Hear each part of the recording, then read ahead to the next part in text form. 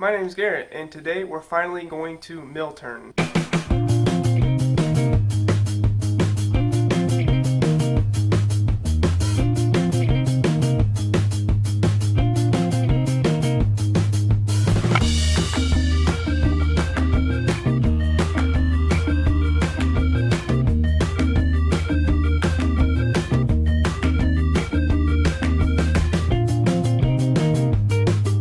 The next thing up is to put this 3-jaw chuck in the spindle.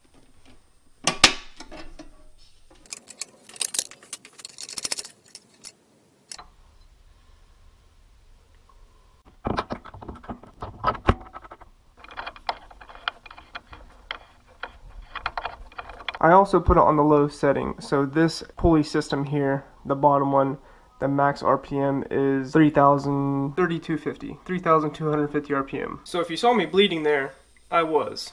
The keyway on this thing is super sharp and I ended up cutting my thumb. You can let him in here.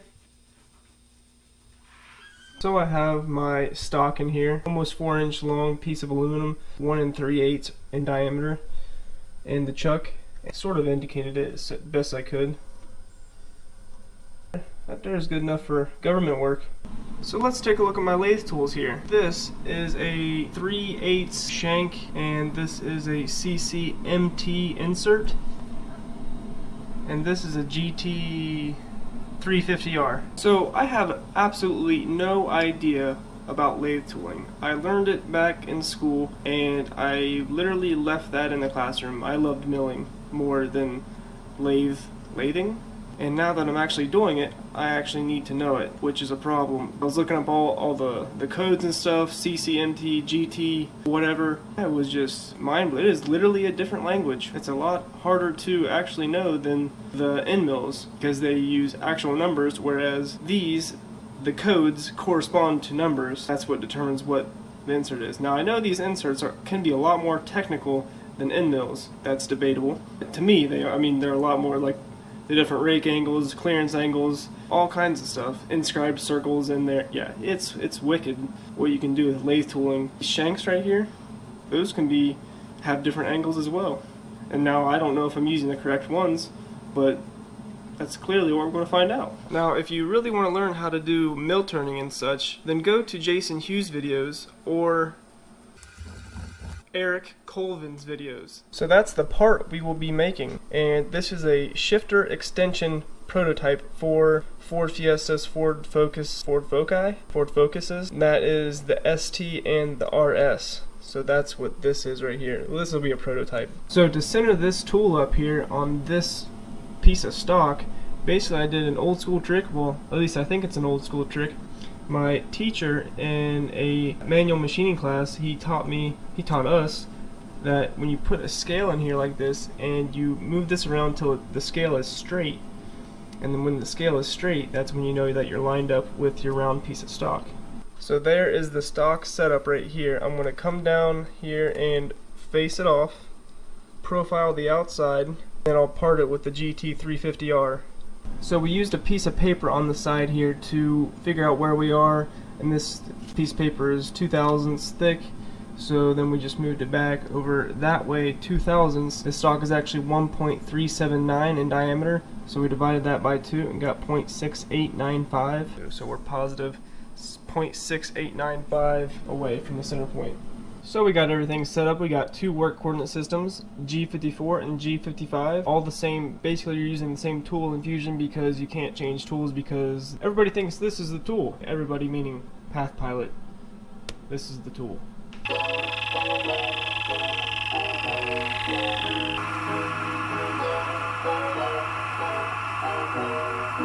So I decided to stop on the second pass of the facing operation just to check this out. It looks okay. We got a little dimple there that just shows that I didn't actually have it lined up right.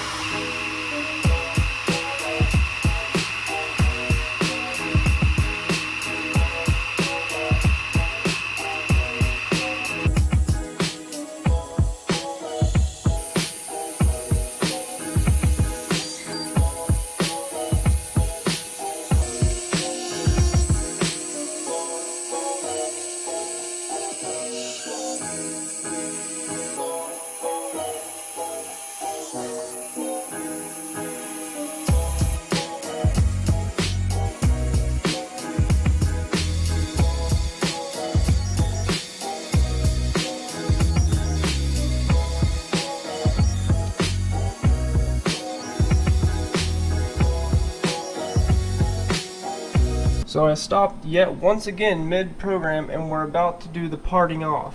And I'm a little bit scared because we're getting really close to the chuck. We're real close, and we still have distance to go at DTG in the Z direction, almost 1/8 of an inch.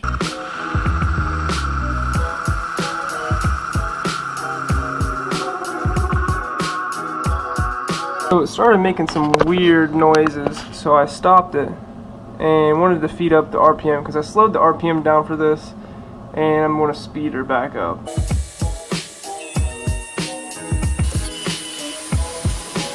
And there she is. That really wasn't as terrible as I thought it would be. The parting was a little wacky. It was just vibrating like crazy.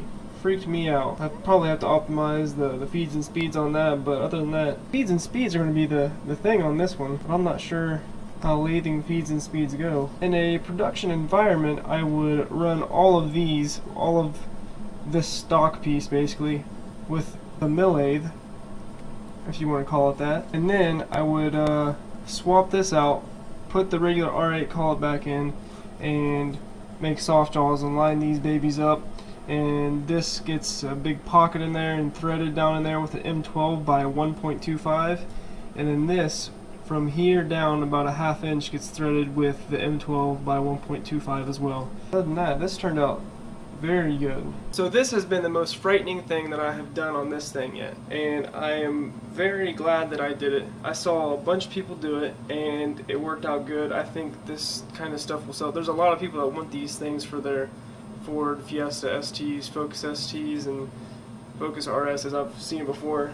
So what happens after this thing all gets finished, this gets a slight bend in it. So imagine this that's straight up right now is sort of bent out that way. Now I have some ideas on how I'm going to do this, but I'm not 100% sure. But there'll be more to come on this. This was just a whole monster in itself to get done, and it's actually really cool because I really wanted a lathe. I've been wanting a lathe for a while, and just not in the finances right now, so I did a DIY lathe with the mill. But it's pretty cool. I enjoyed watching it. Hope you enjoyed watching it too. So thanks for watching.